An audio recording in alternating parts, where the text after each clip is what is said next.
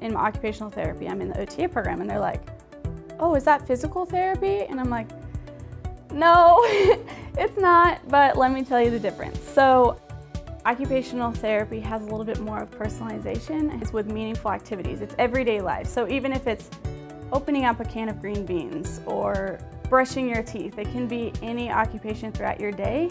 So currently, the average starting salary for an OTA is $56,000 a year.